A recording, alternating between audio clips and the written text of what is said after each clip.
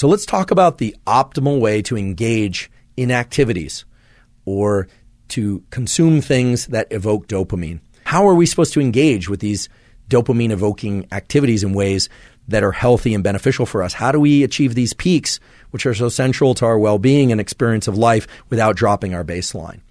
And the key lies in intermittent release of dopamine. The real key is to not expect or chase high levels of dopamine release every time we engage in these activities. Now, the smartphone is a very interesting tool for dopamine in light of all this.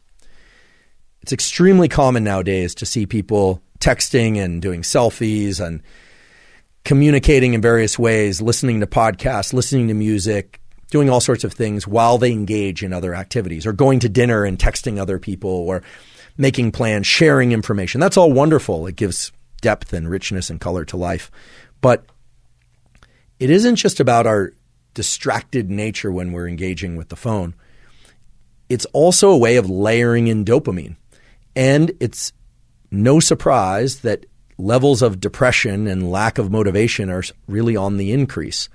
There's something called dopamine reward prediction error. When we expect something to happen, we are highly motivated to pursue it. If it happens, great. We get the reward. The reward comes in various chemical forms, including dopamine. And we are more likely to engage in that behavior again. This is the basis of casino gambling. This is how they keep you going back again and again and again, even though on average, the house really does win. Everything that we've talked about until now sets up an explanation or an interpretation of why interacting with digital technology can potentially lead to disruptions or lowering in baseline levels of dopamine. There's an intermittent schedule by which dopamine sometimes arrives, sometimes a little bit, sometimes a lot, sometimes a medium amount. Okay? That intermittent reinforcement schedule is actually the best schedule to export to other activities. How do you do that? Well, first of all, if you are engaged in activities, school, sport, relationship, etc., where you experience a win, you should be very careful about allowing yourself to experience huge peaks in dopamine unless you're willing to suffer the crash that follows and waiting a period of time for it to come back up. What would this look like in the practical sense? Well, let's say you are somebody who really does enjoy exercise. Or let's say you're somebody who kind of likes exercise but forces yourself to do it, but you make it pleasureful by giving yourself your favorite cup of coffee first, or maybe taking a pre-workout drink, or taking an energy drink, or listening to your favorite music, and then you're in the gym and you're listening to your music. That all sounds great, right? Well, it is great, except that by layering together all these things to try and achieve that dopamine release, and by getting a big peak in dopamine, you're actually increasing the number of conditions required to achieve pleasure from that activity again. I can use a personal example for this. I happen to really enjoy working out. I've always really enjoyed it. But in recent years, I noticed that if I was bringing my phone to my workouts, then not only was I a little bit more distracted and not focusing on what I was doing as much as I could have or should have, but also I started to lose interest in what I was doing. It wasn't as pleasureful. I would feel like it just didn't have the same kind of oomph, and I was beginning to question my motivation. As I started learning more about this relationship between the peaks and the baselines and dopamine, what I realized was that some time ago I probably experienced a incredible increase in the amount of dopamine during one of my workouts because I enjoy working out and I enjoy listening to music. I also enjoy listening to podcasts. I also enjoy communicating with people. Those are all wonderful pursuits, but I had layered in too many of them too many times, and then it essentially wasn't working for me anymore. Much in the same way a drug wouldn't work for somebody who takes it repeatedly because their baseline of dopamine is dropping. So at least for this calendar year, I've made a rule for myself, which is I don't allow my phone into my workouts at all. No music, at least not from the phone. It can be in the room. I might listen to a podcast in the room, but I don't listen to anything or engage in anything on my phone. No texting whatsoever. And most of the time, I just don't even bring it with me for that period of time. It's only a short period of time. I'm not training that often.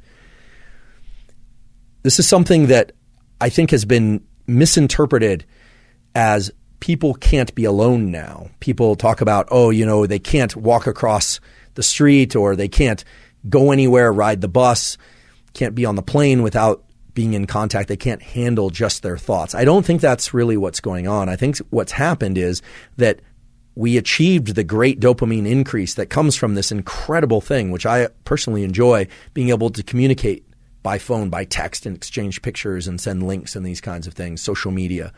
But then what happens is it doesn't have that same fulfilling aspect to it. And it tends to remove the excitement and the pleasure of the very activities that we are engaged in. So I know this is a hard one for many people, but I do invite you to try removing multiple sources of dopamine release, or what used to be multiple sources of dopamine release, from activities that you want to continue to enjoy or that you want to enjoy more. And now you understand the biological mechanisms that would underlie a statement like that. It takes a little bit of working with. I know it can be challenging in the first week or so of not engaging with the phone during any kind of workout. That actually was really tough. But now I'm back to a place where I enjoy it that much more. I also feel as if I conquered something in terms of the circuitry related to dopamine. I now understand why something that I enjoyed so much had become less pleasurable for me. And there's a deep, deep satisfaction that comes from understanding, okay, there wasn't anything wrong with me or what I was doing or anything at all. It was just there was something wrong with the approach I was taking, which was layering in all these sources of dopamine and dropping my baseline. If you want to maintain motivation for school, exercise, relationships, or pursuits of any duration and kind, the key thing is to make sure that the peak in dopamine, if it's very high, doesn't occur too often. And if something does occur very often, that you vary how much dopamine you experience with each engagement in that activity. So do like the casinos do. It certainly works for them. And for activities that you would like to continue to engage in over time, whatever those happen to be, start paying attention to the amount of dopamine and excitement and pleasure that you achieve with those, and start modulating that somewhat at random. That might be removing some of the dopamine releasing chemicals that you might take prior. Maybe you remove them every time, but then every once in a while you introduce them.